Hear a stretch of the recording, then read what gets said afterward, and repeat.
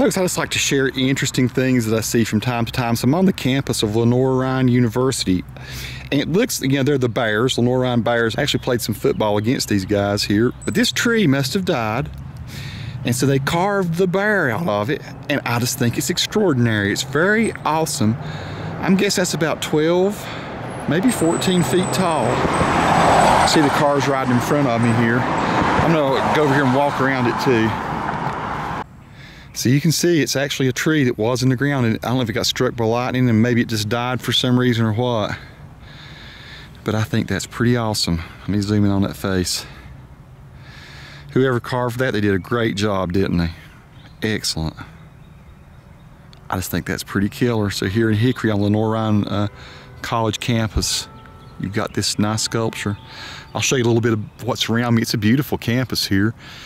It's really pretty in the spring when everything starts to bloom out again. So there's my little carver there in the old Lutheran church.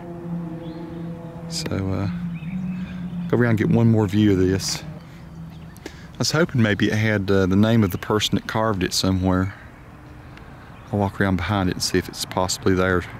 So I see a big X down here on the bottom, and I see this JT S14, so it's done in 2014. Yeah, I'm guessing it's about 12 feet tall. Pretty cool.